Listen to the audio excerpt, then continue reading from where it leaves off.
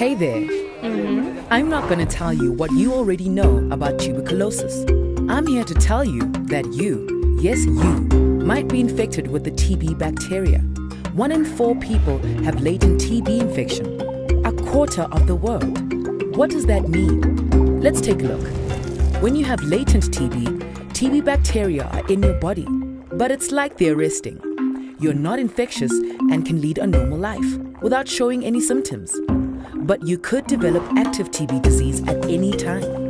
And active TB is infectious TB.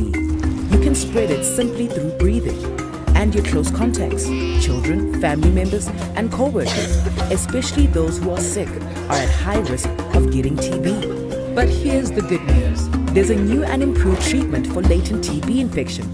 It's called 3HP. You take the treatment once a week for 12 weeks. Compare this to old treatments, many pills for 6 to 36 months. Yikes!